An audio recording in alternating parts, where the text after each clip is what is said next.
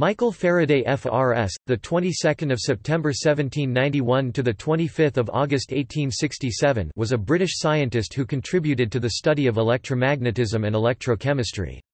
His main discoveries include the principles underlying electromagnetic induction, diamagnetism and electrolysis. Although Faraday received little formal education, he was one of the most influential scientists in history. It was by his research on the magnetic field around a conductor carrying a direct current that Faraday established the basis for the concept of the electromagnetic field in physics. Faraday also established that magnetism could affect rays of light and that there was an underlying relationship between the two phenomena. He similarly discovered the principles of electromagnetic induction and diamagnetism, and the laws of electrolysis. His inventions of electromagnetic rotary devices formed the foundation of electric motor technology, and it was largely due to his efforts that electricity became practical for use in technology.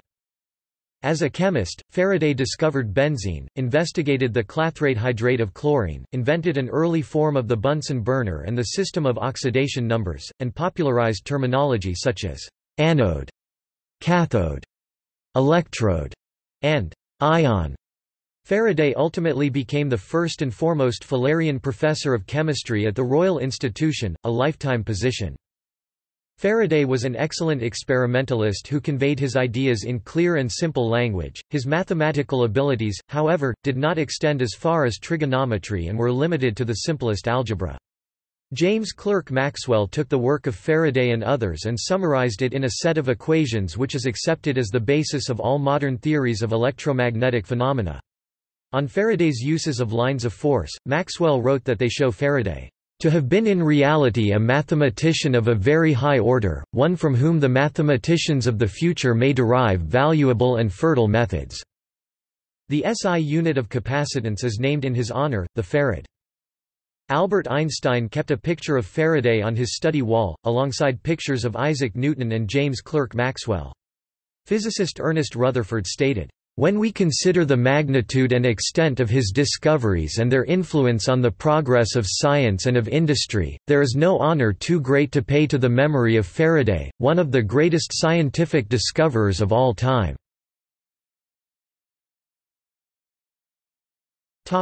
Personal life. Early life. Michael Faraday was born on the 22nd of September 1791 in Newington Butts, which is now part of the London Borough of Southwark but was then a suburban part of Surrey. His family was not well off. His father, James, was a member of the Glassite sect of Christianity. James Faraday moved his wife and 2 children to London during the winter of 1790 from Outhgal in Westmoreland, where he had been an apprentice to the village blacksmith. Michael was born in the autumn of that year. The young Michael Faraday, who was the third of 4 children, having only the most basic school education, had to educate himself. At the age of 14 he became an apprentice to George Ribot, a local bookbinder and bookseller in Blandford Street. During his 7-year apprenticeship Faraday read many books, including Isaac Watts's The Improvement of the Mind, and he enthusiastically implemented the principles and suggestions contained therein. He also developed an interest in science, especially in electricity. Faraday was particularly inspired by the book Conversations on Chemistry by Jane Marcet. Adult life. In 1812, at the age of 20 and at the end of his apprenticeship, Faraday attended lectures by the eminent English chemist Humphrey Davy of the Royal Institution and the Royal Society, and John Tatum, founder of the City Philosophical Society. Many of the tickets for these lectures were given to Faraday by William Dance, who was one of the founders of the Royal Philharmonic Society. Faraday subsequently sent Davy a 300-page book based on notes that he had taken during these lectures. Davy's reply was immediate, kind, and favorable. In 1813, when Davy damaged his eyesight in an accident with nitrogen trichloride, he decided to employ Faraday as an assistant.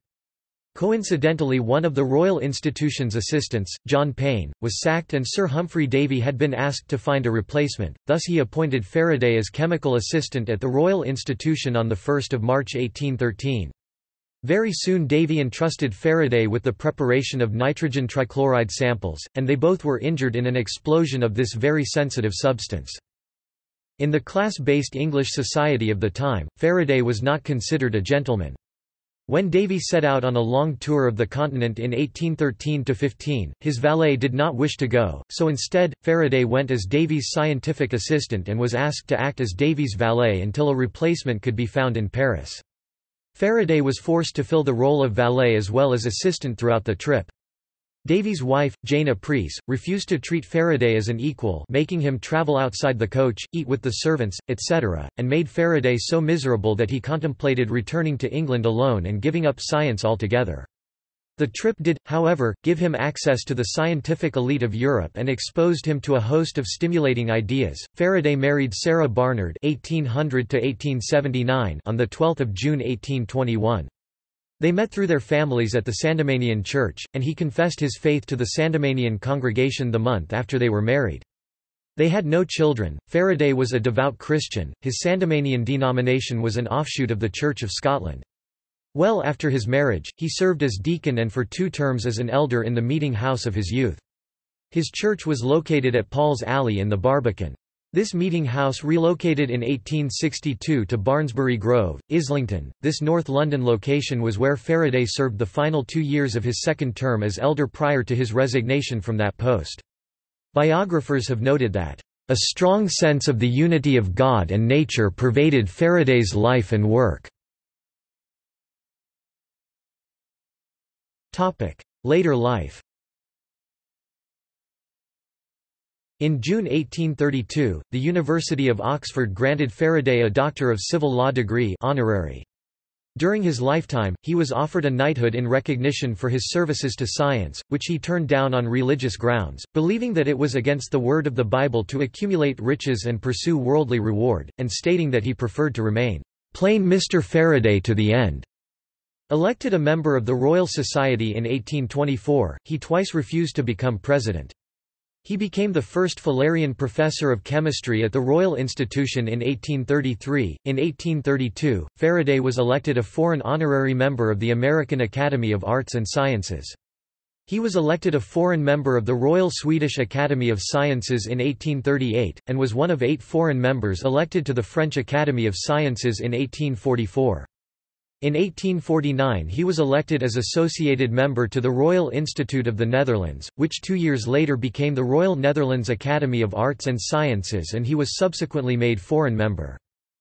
Faraday suffered a nervous breakdown in 1839 but eventually returned to his investigations into electromagnetism. In 1848, as a result of representations by the Prince Consort, Faraday was awarded a Grace and Favour house in Hampton Court in Middlesex, free of all expenses and upkeep. This was the Master Mason's house, later called Faraday House, and now number 37 Hampton Court, Road. In 1858 Faraday retired to live there, having provided a number of various service projects for the British government. When asked by the government to advise on the production of chemical weapons for use in the Crimean War 1853–1856, Faraday refused to participate citing ethical reasons. Faraday died at his house at Hampton Court on 25 August 1867, aged 75. He had some years before turned down an offer of burial in Westminster Abbey upon his death, but he has a memorial plaque there, near Isaac Newton's tomb. Faraday was interred in the Dissenters non-Anglican section of Highgate Cemetery. Scientific achievements. Chemistry.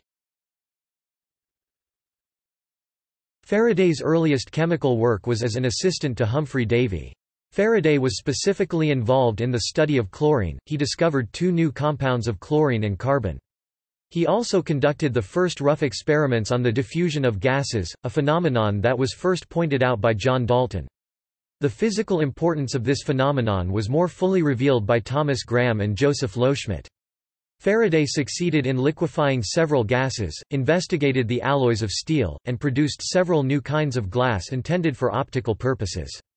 A specimen of one of these heavy glasses subsequently became historically important. When the glass was placed in a magnetic field, Faraday determined the rotation of the plane of polarization of light.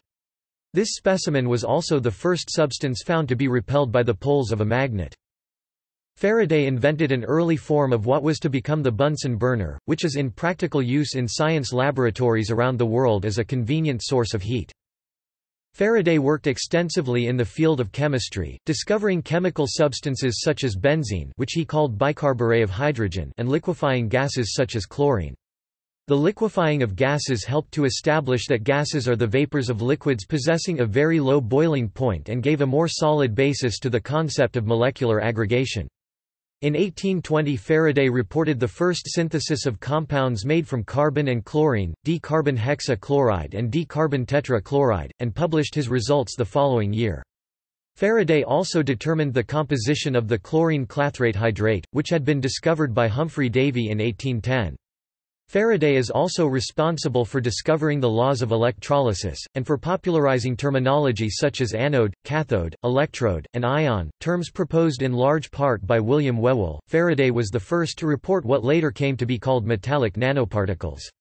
In 1847 he discovered that the optical properties of gold colloids differed from those of the corresponding bulk metal. This was probably the first reported observation of the effects of quantum size, and might be considered to be the birth of nanoscience. Electricity and magnetism.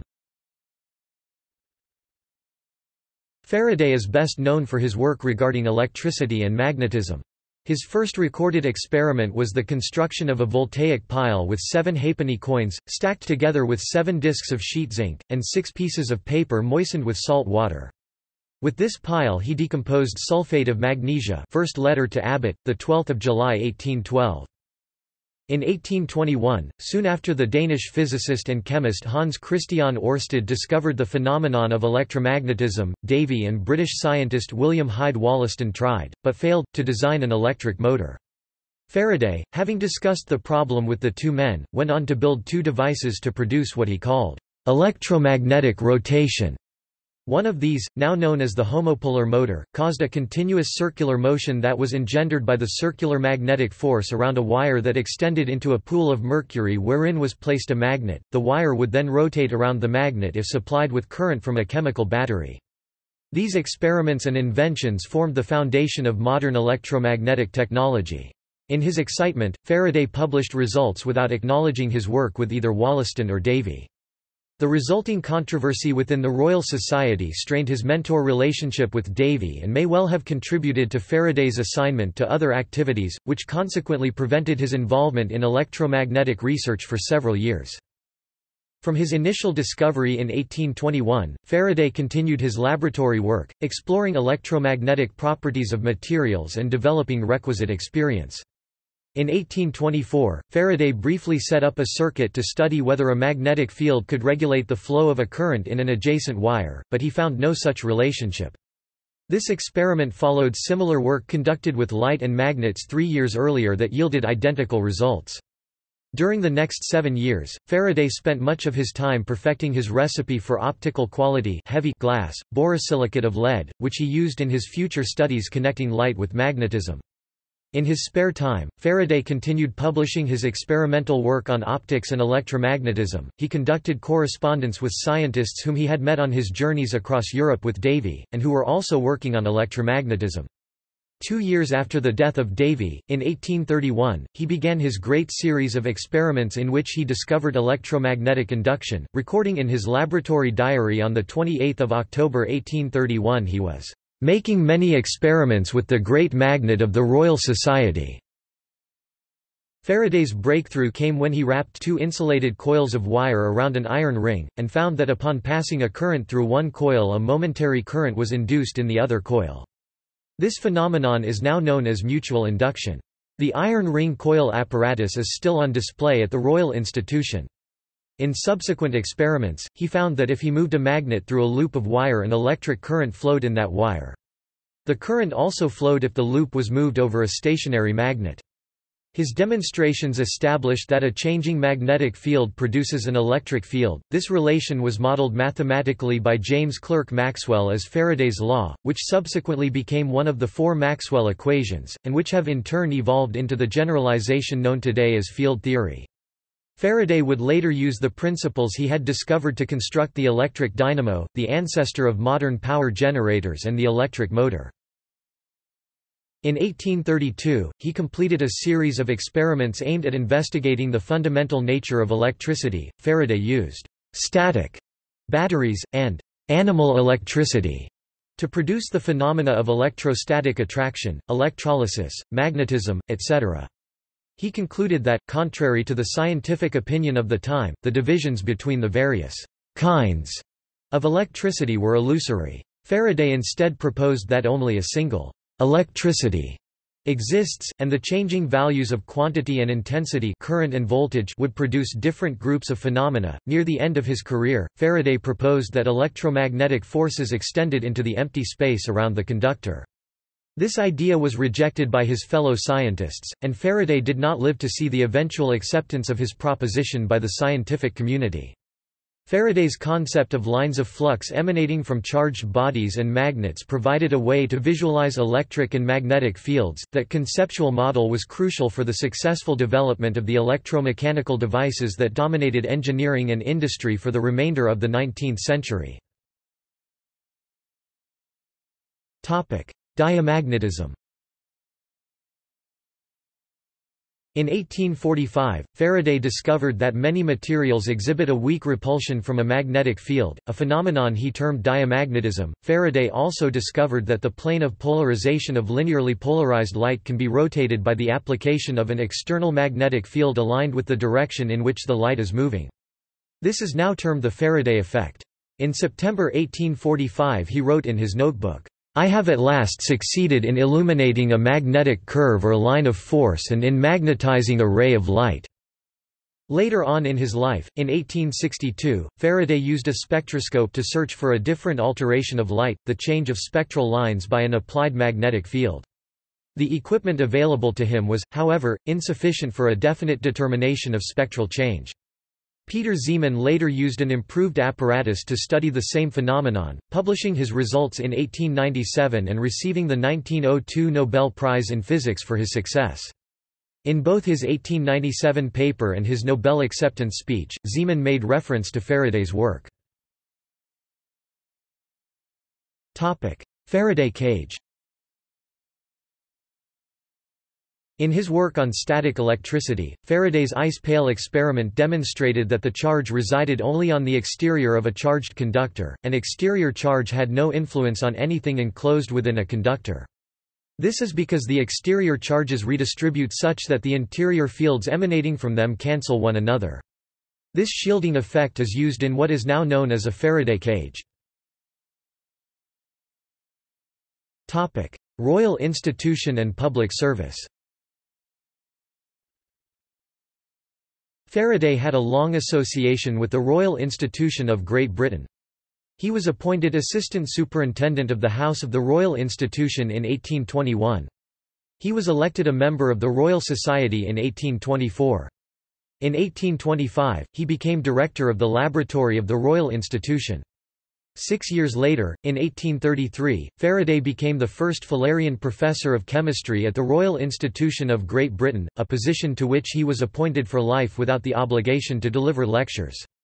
His sponsor and mentor was John Mad Jack Fuller, who created the position at the Royal Institution for Faraday. Beyond his scientific research into areas such as chemistry, electricity, and magnetism at the Royal Institution, Faraday undertook numerous, and often time-consuming, service projects for private enterprise and the British government.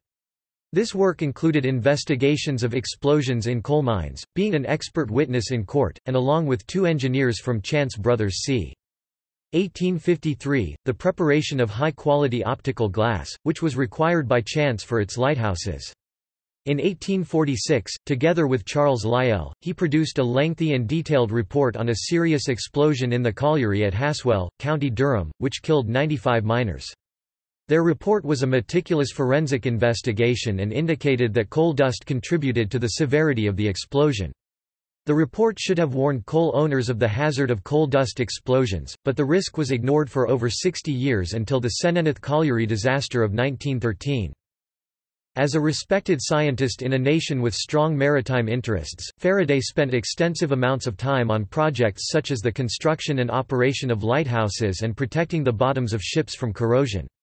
His workshop still stands at Trinity Buoy Wharf above the Chain and Buoy Store, next to London's only lighthouse where he carried out the first experiments in electric lighting for lighthouses. Faraday was also active in what would now be called environmental science, or engineering. He investigated industrial pollution at Swansea and was consulted on air pollution at the Royal Mint.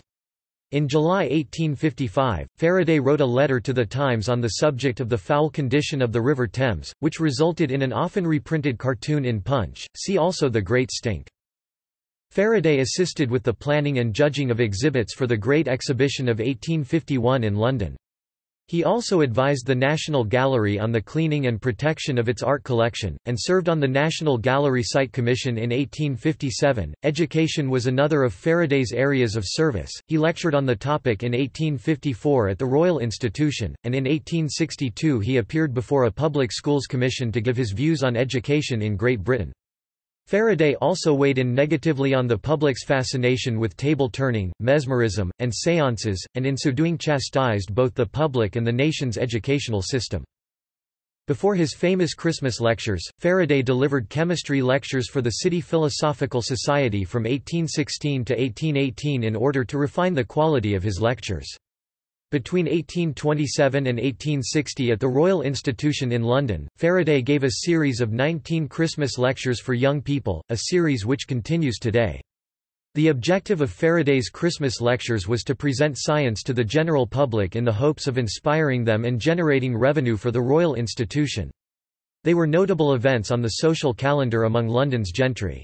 Over the course of several letters to his close friend Benjamin Abbott, Faraday outlined his recommendations on the art of lecturing. Faraday wrote, "A flame should be lighted at the commencement and kept alive with unremitting splendor to the end." His lectures were joyful and juvenile. He delighted in filling soap bubbles with various gases in order to determine whether or not they are magnetic in front of his audiences and marveled at the rich colors of polarized lights, but the lectures were also deeply philosophical.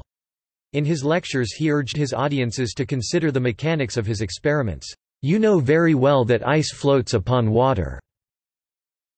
Why does the ice float? Think of that, and philosophize."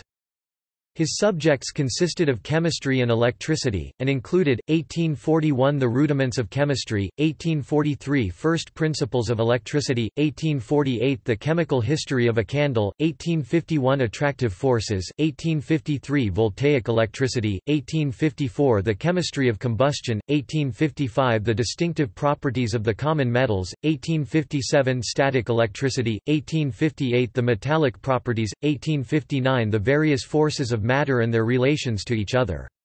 Topic commemorations. A statue of Faraday stands in Savoy Place, London, outside the Institution of Engineering and Technology. Also in London, the Michael Faraday Memorial, designed by brutalist architect Rodney Gordon and completed in 1961, is at the Elephant and Castle Gyratory System, near Faraday's birthplace at Newington Butts. Faraday School is located on Trinity Buoy Wharf where his workshop still stands above the Chain and Buoy Store, next to London's only lighthouse. Faraday Gardens is a small park in Walworth, London, not far from his birthplace at Newington Butts. This park lies within the local council ward of Faraday in the London Borough of Southwark.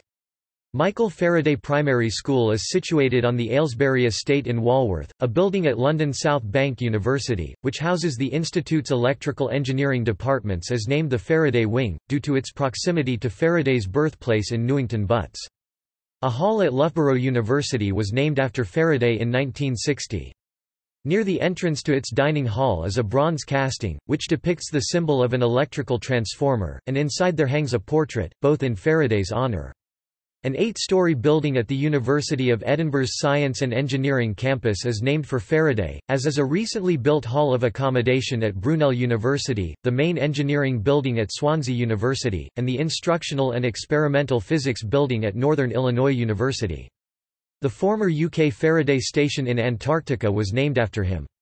Streets named for Faraday can be found in many British cities, e.g., London, Fife, Swindon, Basingstoke, Nottingham, Whitby, Kirkby, Crawley, Newbury, Swansea, Aylesbury and Stevenage, as well as in France, Paris, Germany, Berlin-Dahlem, Hermsdorf, Canada, Quebec, Deep River, Ontario, Ottawa, Ontario, and the United States, Reston, Virginia. A Royal Society of Arts blue plaque, unveiled in 1876, commemorates Faraday at 48 Blandford Street in London's Marylebone district. From 1991 until 2001, Faraday's picture featured on the reverse of Series E £20 banknotes issued by the Bank of England. He was portrayed conducting a lecture at the Royal Institution with the magneto-electric spark apparatus. In 2002, Faraday was ranked number 22 in the BBC's list of the 100 greatest Britons following a UK-wide vote. The Faraday Institute for Science and Religion derives its name from the scientist, who saw his faith as integral to his scientific research. The logo of the institute is also based on Faraday's discoveries. It was created in 2006 by a $2 million grant from the John Templeton Foundation to carry out academic research, to foster understanding of the interaction between science and religion, and to engage public understanding in both these subject areas. Faraday's life and contributions to electromagnetics was the principal topic of the 10th episode, titled The Electric Boy, of the 2014 American science documentary series, Cosmos, A Spacetime Odyssey, which was broadcast on Fox and the National Geographic Channel. Faraday Prizes and medals in honor and remembrance of his great scientific contributions. Several institutions have created prizes and awards in his name. This include, the IET Faraday Medal, the Royal Society of London Michael Faraday Prize, the Institute of Physics Michael Faraday Medal and Prize, the Royal Society of Chemistry Faraday Lectureship Prize. Gallery. Bibliography. Faraday's books, with the exception of Chemical Manipulation, were collections of scientific papers or transcriptions of lectures. Since his death, Faraday's diary has been published, as have several large volumes of his letters and Faraday's journal from his travels with Davy in 1813 to 1815. Faraday, Michael 1827. Chemical Manipulation, Being Instructions to Students in Chemistry. John Murray, 2nd ed., 1830, 3rd ed. 1842. Faraday, Michael 1839. Experimental Researches in Electricity, Vols. I, and E. Richard and John Edward Taylor, Volume E. Richard Taylor and William Francis, 1855. Faraday, Michael 1859. Experimental Researches in Chemistry and Physics. Taylor and Francis. ISBN 978-0-85066-841-4. Faraday, Michael 1861. W. Crooks, ed. A Course of 6 Lectures on the Chemical History of a Candle. Griffin, Bone & Co. ISBN 978-1-4255-1974-2. Faraday, Michael 1873. W. Crooks, ed. On the Various Forces in Nature. Chatto and Windus. Faraday, Michael 1932–1936. T. Martin, ed. Diary. ISBN 978-0-7135-0439-2, published in 8 volumes. See also the 2009 publication of Faraday's diary. Faraday, Michael 1991. B. Bowers and L. Simons, ed. Curiosity Perfectly Satisfied, Faraday's Travels in Europe 1813–1815. Institution of Electrical Engineers. Faraday, Michael 1991. F.A.J.L. James, ed. The Correspondence of Michael Faraday, 1. Inspec, Inc. ISBN 978-0-86341-248-6, Volume 2, 1993, Volume 3, 1996, Volume 4, 1999. Faraday, Michael 2008. Alice Jenkins, ed. Michael Faraday's Mental Exercises, an Artisan Essay Circle in Regency London. Liverpool, UK, Liverpool University Press. Course of 6 lectures on the various forces of matter, and their relations to each other. London, Glasgow, R. Griffin, 1860. The Liquefaction of Gases, Edinburgh, W. F. Clay, 1896. The Letters of Faraday and Schoenbein 1836–1862. With notes, comments and references to contemporary letters. London, Williams and Norgate 1899. Digital edition by the University and State Library Dusseldorf. See also Faraday cage, Faraday paradox, Faraday rotator, Faraday unit of electrical charge, Farad unit of electrical capacitance, forensic engineering, Hans Christian Ørsted, homopolar generator, lines of force table, turning timeline of hydrogen technologies, timeline of low temperature technology, Zeeman effect. References. Sources: Cantor, Geoffrey 1991. Michael Faraday, Sandemanian and scientist. Macmillan. ISBN 978-0-333-58802-4. Hamilton, James 2004. A Life of Discovery, Michael Faraday, Giant of the Scientific Revolution.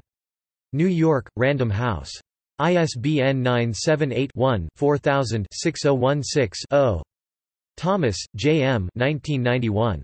Michael Faraday and the Royal Institution, The Genius of Man and Place, PBK. CRC Press. ISBN 978-0-7503-0145-9. Thompson, Sylvanus 1901. Michael Faraday, His Life and Work. London, Castle and Company. ISBN 978-1-4179-7036-0. Further reading.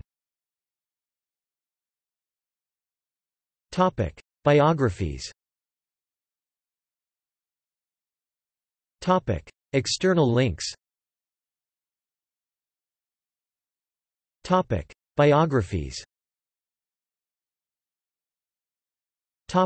Others.